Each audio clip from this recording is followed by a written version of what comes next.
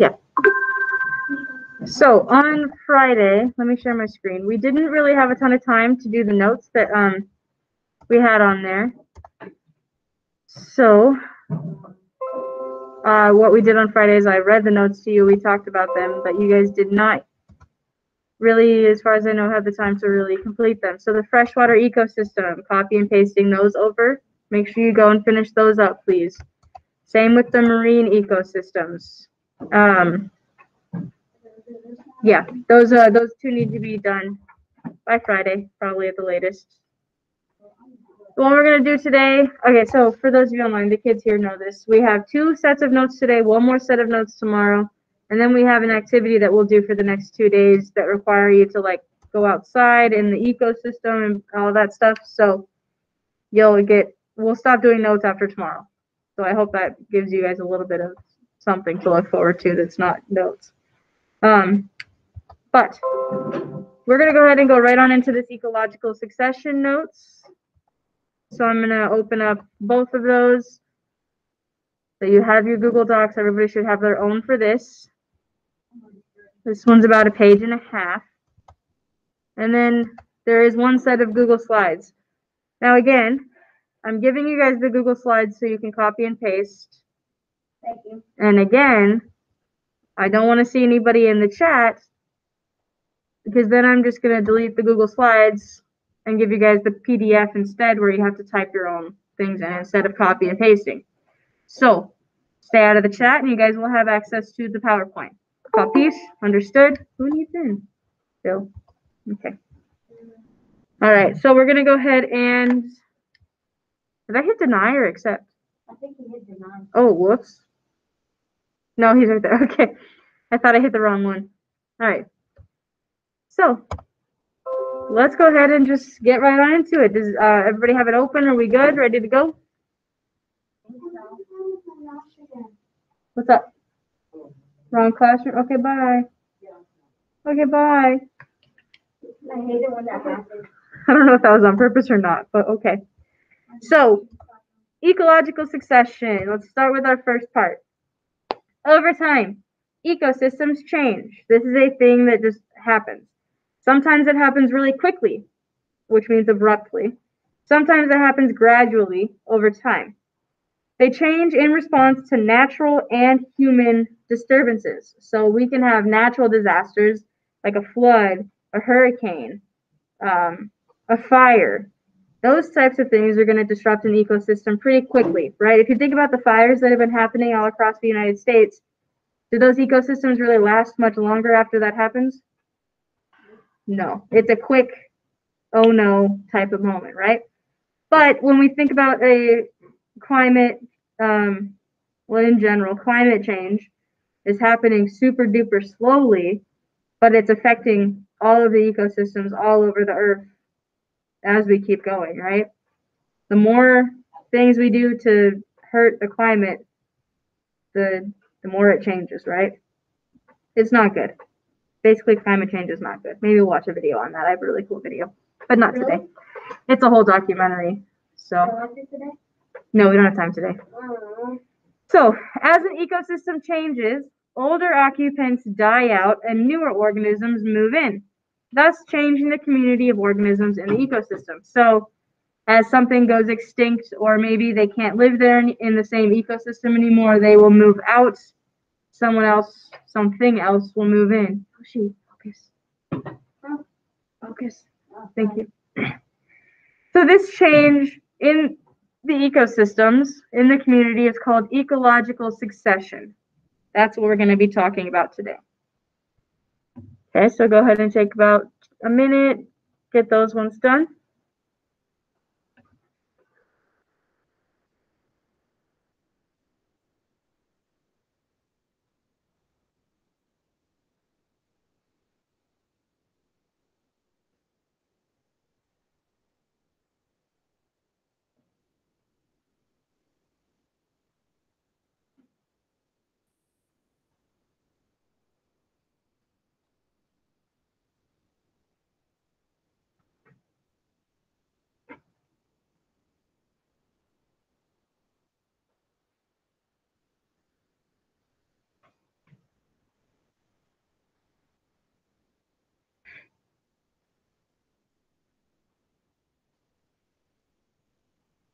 Alrighty. So, our next one. Primary succession.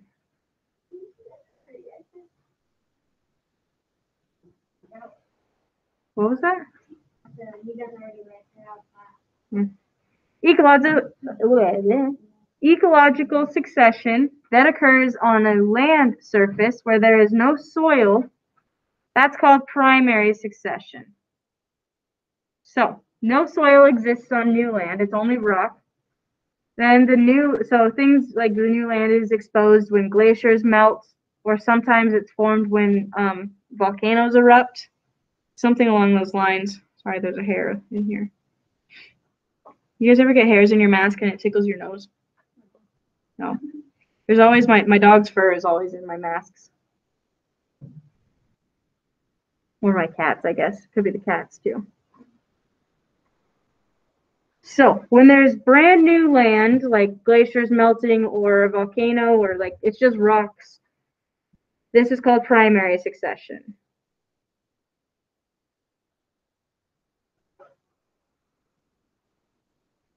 Okay. Give you a minute or so here.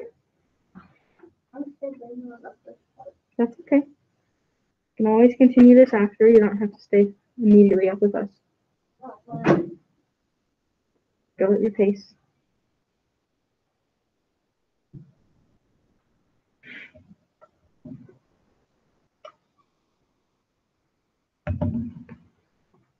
Alrighty.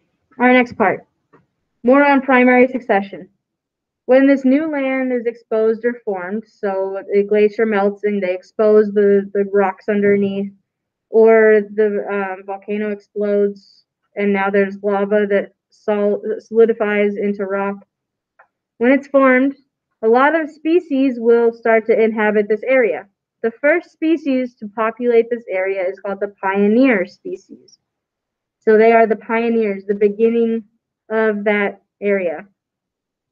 The most common pioneer species is lichen. Lichen is a composite of fungus or an alga. So basically it's like moss almost. The like green stuff.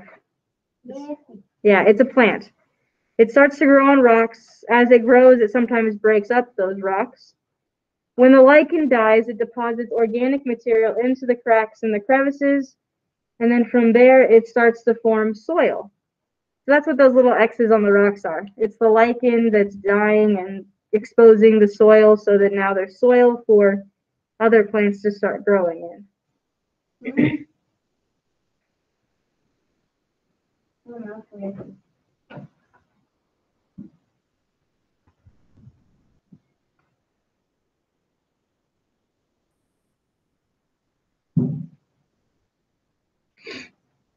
Okay.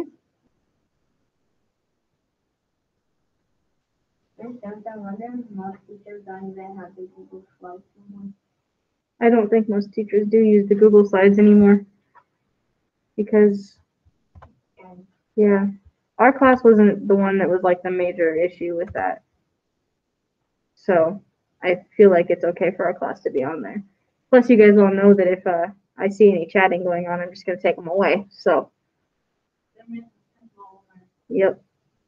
Okay, I'm going to give you about 1 more minute. Have you guys catch up to this part.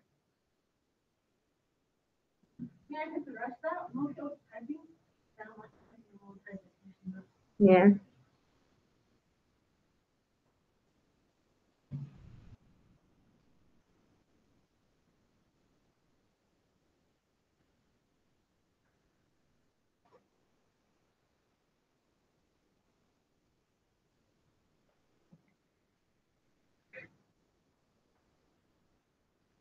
Alrighty, next slide.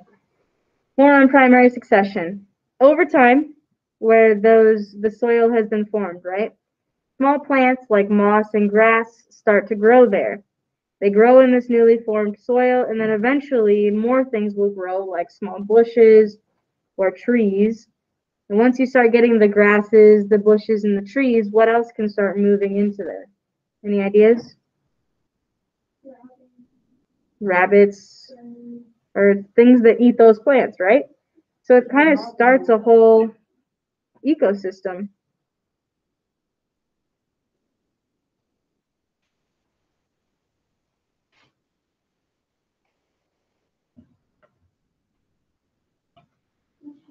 Mm. Then you might have to type the parts you can't copy and paste. Sorry.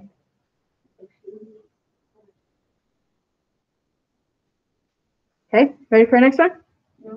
Yeah. Okay, more on primary succession. Soft wood conifers are the first trees to populate. Then hardwood deciduous trees begin to grow. So essentially different types of trees begin to grow from the soil. It takes years and years and years for this to happen. This is not a quick thing either. If I don't know, haven't any of you guys ever planted a tree? No. Was that a yes or a no? Nope. Okay, Maddie has. Did it take a long time for it to grow? Probably. Yeah. Trees take a really long time to grow. Why? Because they just don't grow that fast. It's like a human. You don't grow that fast either. Yeah. Unless there's something wrong with your body. Yeah, so they just don't grow very fast. These ecosystems take a long time to like become true full-blown ecosystems once they start at the very beginning. So once these organisms or the trees populate the area, they go into the area. Their seeds are then deposited into the soil. Birds that migrate into the area may be able to poop out the seeds, and then or they get carried away by the wind or the water. But basically, the seeds from the trees are dispersed throughout the ecosystem, and more trees are able to grow from those seeds. You watching a video on how plants grow. You want to watch a video on that? Maybe. Okay. Oh, you want to watch a 1 hour video of the seed bursting open and then? No, we don't. That takes like 30 seconds to watch that. So you can speed that part up. I never seen them plants. I don't know. Well, maybe we can watch. I don't know if it would really work for the people at home. I could tell them the episode to watch, but it would be difficult to play it on Google Meets. But maybe I can find some Netflix. They have a lot of good documentaries on ecosystems, and we can do like water ones, like the ocean, or we can watch ones on jungles or deserts. I really like those things. Nature documentaries, basically. Sorry. Ready for our next one? Okay, here we go. More on primary succession. Once the flora, which is the plants, the flora is established in the area, so a lot of trees and plants and grass have grown, animals, fungi, and other organisms move in. So you get squirrels, bunnies, deer, like it shows in the picture. You can get bacteria and things that start to grow in the area. And eventually you have a community, the climax community is reached. The climax community is a community of organisms that has reached a steady state. The population of organisms is balanced and stable in a climax community. So essentially you have the perfect amount of trees, plants, different species of animals for that ecosystem to sustain itself and stay alive and keep all the different animals and plants in that system alive.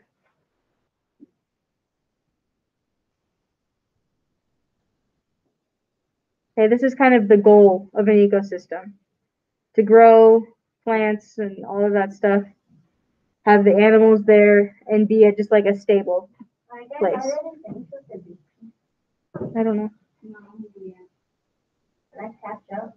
I don't know. I don't think so. Just keep going at your own pace. It's fine.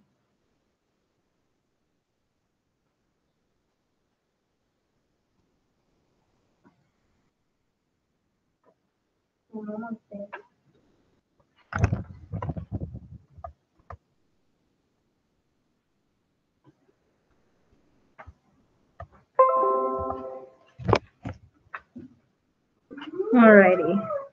Our next slide. Secondary succession. This one is a little bit different.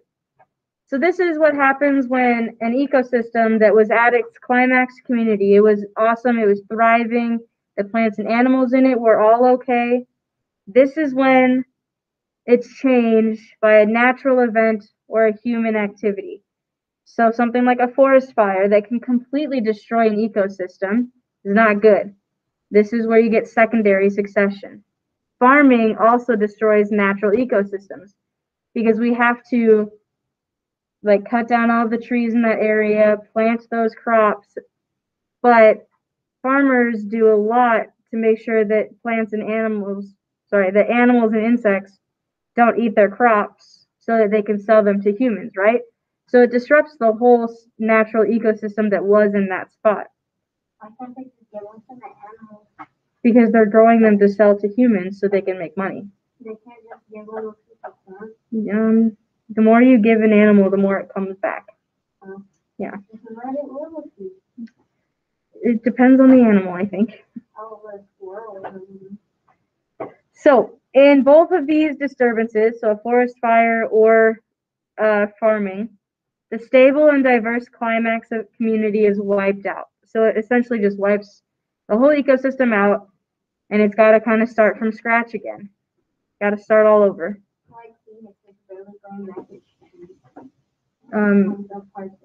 From the fires, yeah. So this is happening a lot lately, the secondary succession, because there's a fire happening in Colorado right now. There's probably some fires in California still. I'm sure there's a couple in Arizona somewhere. We've been having a lot of fires this year. You've seen it all over the news and stuff, right? You guys watch the news? Because I have my iPad now and I can watch Netflix and Disney Plus. Okay. Well, if you watch the news, they talk a lot about the fires lately. They're all over the place. I only watch the breaking news part. All right, our next one. More on secondary succession, and if you look at the pictures, that's kind of how it happens. An ecosystem tends to restore itself to its previous state following this disturbance. This is called secondary succession. It's been burned. Yeah. So in secondary succession, the previous climax community tries to rebuild itself. So before the forest fire, it looks like a nice healthy forest with plants and animals. It got burned down and now it's just this bare bones, tree, soil, doesn't do too well. But then it's going to start to regrow itself and move on. Yes, Yoshi? And a burnt tree still give oxygen? That's a good question. I don't know. I don't think so because it's the leaves that really help that. Let me Google it though. Yeah, I'll give you guys a minute or so while I Google Yoshi's question. For those of you online, Yoshi asked if a burnt tree can still give off oxygen like a tree that has all of its leaves. And just make it standing. No, we don't have clothes there.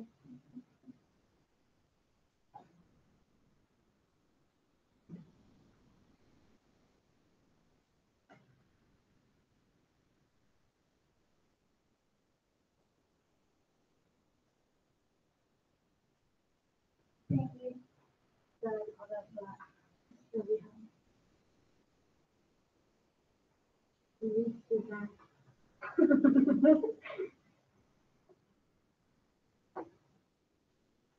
So quiet. Okay, so a burnt tree, so when you burn a tree, it doesn't give off oxygen like normal. It does the opposite and it gives off carbon dioxide, which is not what we want in the environment. Yeah, that's a good question.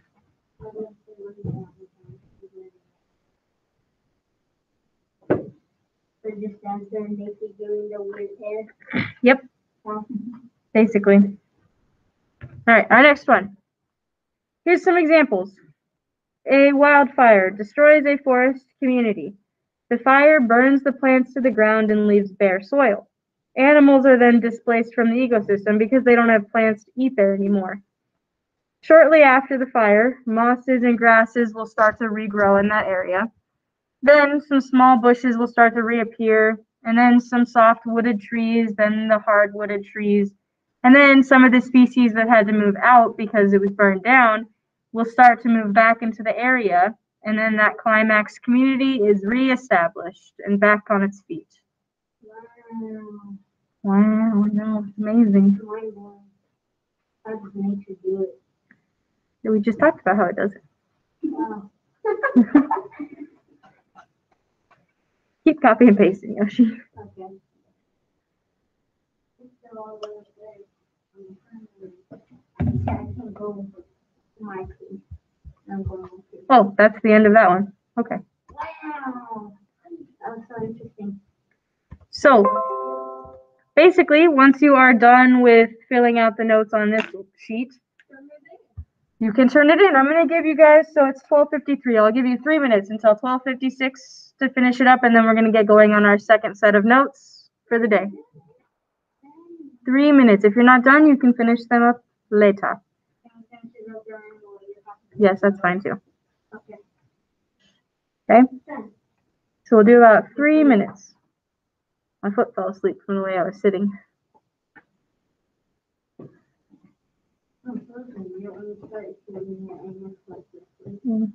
Got the pins and needles.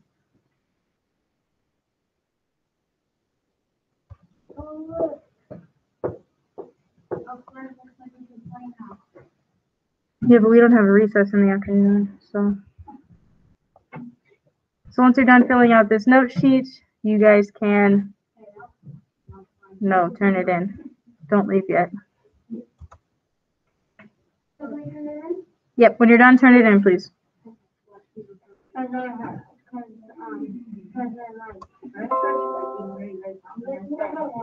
trees leaves give off oxygen. I wonder if a bird tree can give oxygen. This is a good thought process. That was a long time ago. I don't even get how I still remember most of the things that I was planning I forget. That last time my mom told me to pick up my little brother and sister from the weekend. I didn't remember it, but how do I remember the tree thing? Some things stick in your brain and you remember some things better than others. I think she got mad at me after. Well, yeah, you forgot your brother and sister at daycare. Yeah. Yeah, I would get mad at you too. I wouldn't. If I was me, I would get mad at myself. Sorry. Alrighty, let's go ahead and get going. Our other one, our biodiversity notes. I think these are shorter, so you guys can open up the notes sheet, biodiversity. Oh, I thought biodiversity. No, biodiversity. I thought it was something like that. So you can open up the notes sheet and the PowerPoint. Again, I should not see any chatting on the PowerPoint, please. Now it has. This one's a bit shorter. It has someone towards Phoenix and the ocean. Or is that an aquarium? This one's a bit shorter. If you look at the Google slide. What? It looks like it has a green face on towards Phoenix and then it has an aquarium ocean. So we're going to talk about biodiversity next. I'll give you about 1 minute to get this pulled up. Are we good online? Still doing all right? I don't think so because they have the people from Dory. They have Good. Dory and All right. they have that blue guy. And then they have that the yellow one that did my place. Or is that the first one? Is that the first All right. one? Yoshi. I know I do. Okay. Rein it in a little bit, please. Okay. Thank you. All right. Let's go ahead and start on our biodiversity one. This one's a bit shorter, I think. We got some definitions you can copy and paste over. So to start, biodiversity. I just sneeze. There's a lot of variation of life on Earth. The degree of variation is called biodiversity. Essentially, it just describes the different types of species on Earth. So if you think about a shark, the biodiversity of a shark, you could have a great white shark, a hammerhead shark, a goblin shark, a mako shark, a tiger shark, a bull shark. There's like 100 different species of shark, right? The megalodon. Megalodons, I don't think are real, sorry. They were real. But besides that, even if it is a real species of shark, the megalodon, it's part of the biodiversity of a species because there are so many different types of sharks. There's tons of different types of dogs, cats, Actually, I don't know a lot of different types of cats. I don't think so either. There's bobcat. I was thinking more like a house cat. Oh. Yeah. There are several species of cats. Really? There are. There's black cats, there's orange cats. Just kidding, that's not what they're called. They have names, but I don't know what they're called. But focus. Okay. Biodiversity just talks about the variation between different species on Earth. So there's hundreds of species of birds, of sharks, of fish, of plants, like all kinds of things. There's tons of them, right? So biodiversity is just the slight differences between all of them. It describes the variation between species as well as within species. Biodiversity also describes the variety of ecosystems on Earth. So biodiversity refers to all the different ecosystems populated with different varieties of plants and animals. Essentially, biodiversity is telling you that there's a lot of different things on Earth. Does that make sense? No. Okay. I mean, I think I have to like get more into it. We'll go to the next slide in a minute. Maybe it'll give you a little bit more information on it. Sorry. Copy and paste then. I'm listening, but I think I'll get it sometime.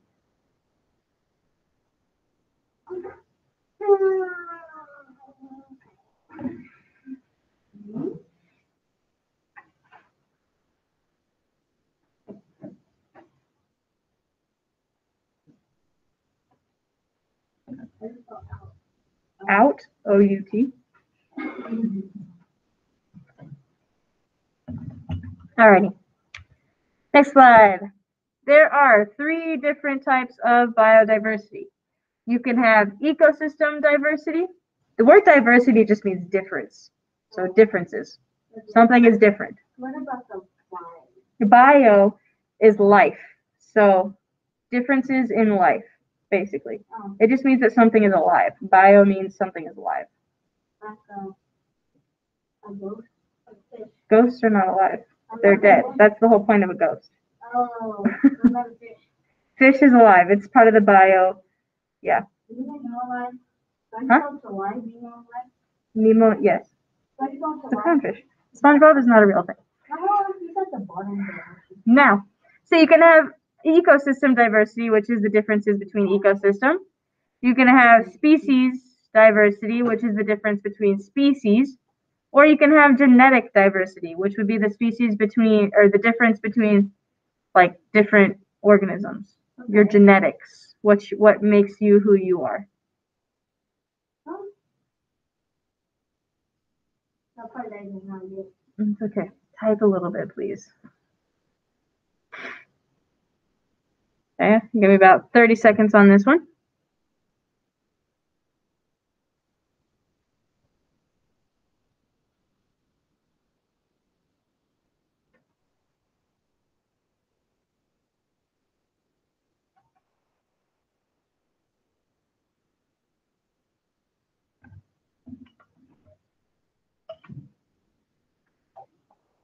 Alrighty. So now, this is the chart that you work on your notes, right? Ecosystem diversity is the first definition. Is it just definitions or do you have to put examples? Let's see. Just describing them. So the definitions of the different ones. Good. So our first one, ecosystem diversity, includes the variety in ecosystems. So it accounts for the different habitats, communities, and ecological processes in an environment. It also describes the variety of organisms that live in an ecosystem. Last week we talked about those different ecosystems. We just called them biomes instead. So we had the forest biome, desert, water, right? The different places that ecosystems will be. The jungle, yeah. The Arctic, things like that. Coral reef is an ecosystem. I thought it was part of the ocean. Well, there's different sections of the ocean, right? So, kind of though.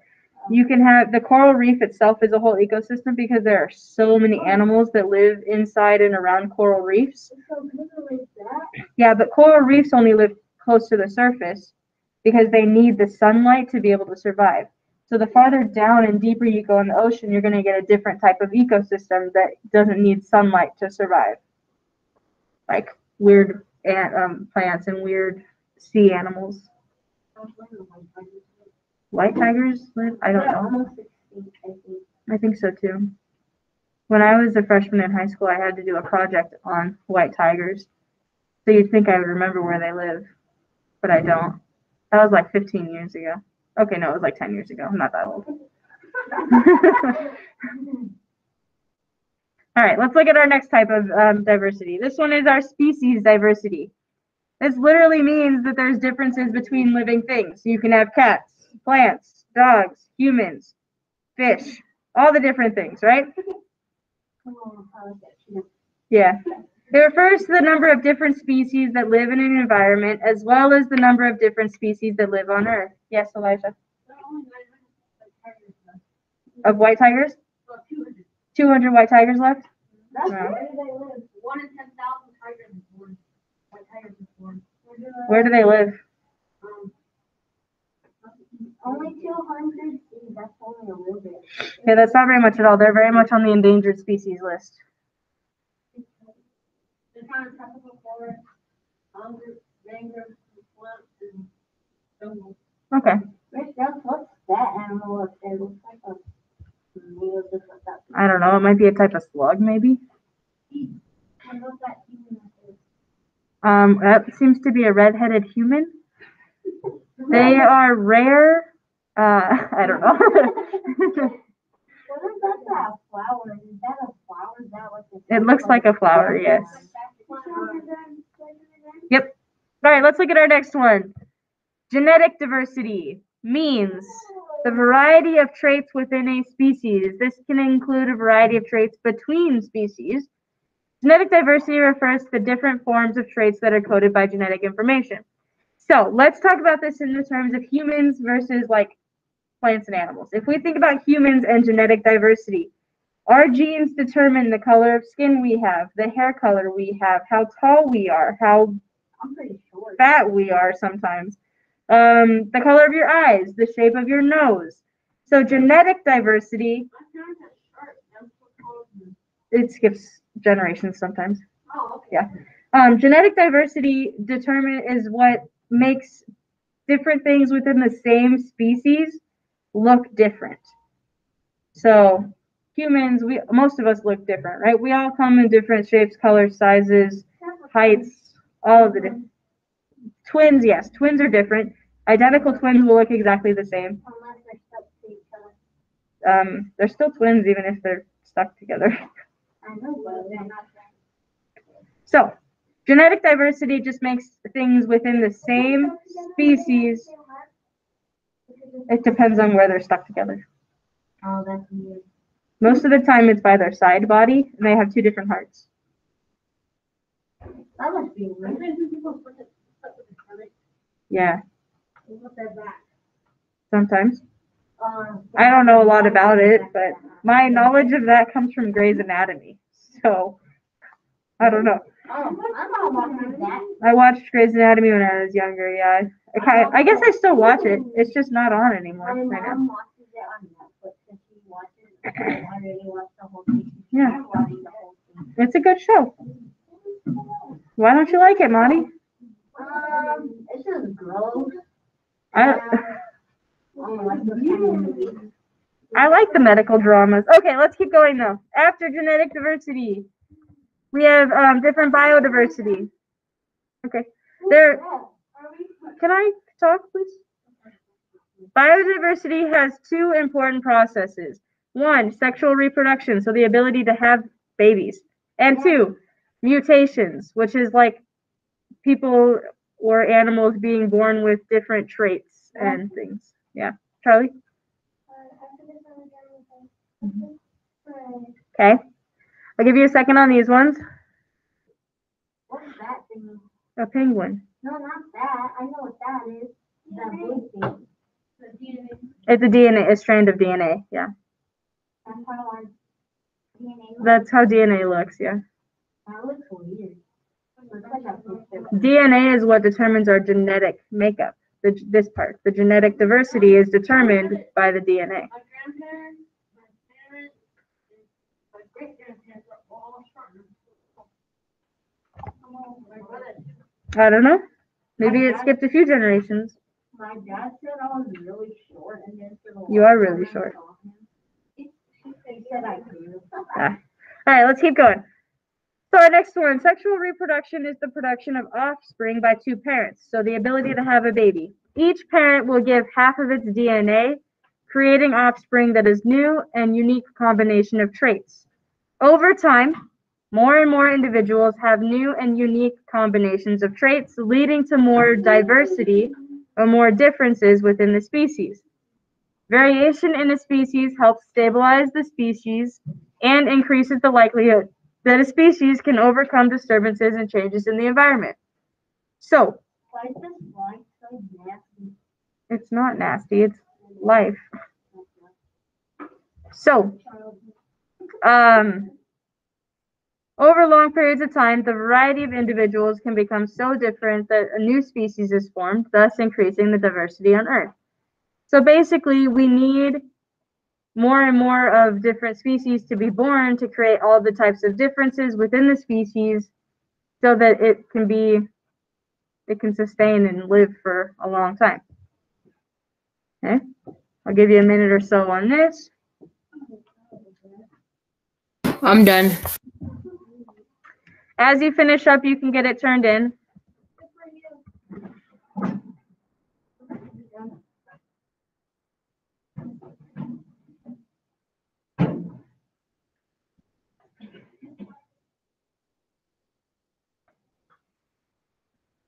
Am I good to go?